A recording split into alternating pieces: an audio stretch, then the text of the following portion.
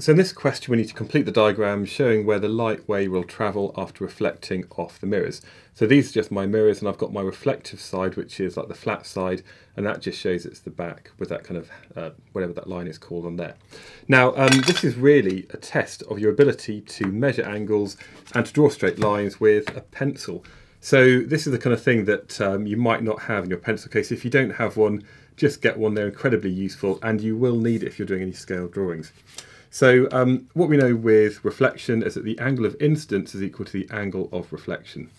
And to work this out, what I'm going to be doing is just measuring, in this case, the angle between the ray of light coming in, which is what this represents, and the mirror.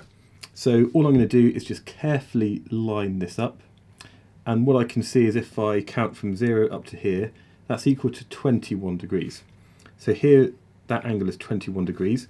That means my angle of incidence, if I was to measure it, would be the angle between the normal and this ray of light coming in, which would just be 90 minus 21, which is 69. But for this, it's going to be easier to actually measure it from that the mirror here. So if that's 0, this is 21 here.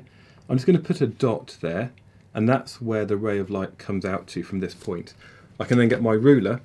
Well, I could, I suppose, use the side of the protractor just to be a straight edge, and I then just connect up the two like that. I put an arrow to show which way that ray of light has reflected, and then I'm going to do exactly the same and just work out this angle here, measure it on here, and then draw in the ray of light, like so. So to me that looks like 54 degrees, going from there to there. So on this side I'm going from 0 up to 54, just marking on, again in the same way.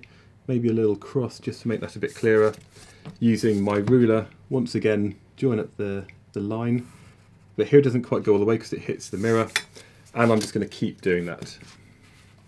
Now it does get a little bit messy over here, but I've taken my time to do it as accurately as possible. And then the ray of light just comes out like that. So this one here, again, it's not really a test of your physics knowledge apart from that I is equal to R, but it's really a test of your ability to, use a protractor and take your time to draw a scale drawing. So that's what happens when this ray of light is reflected off those mirrors.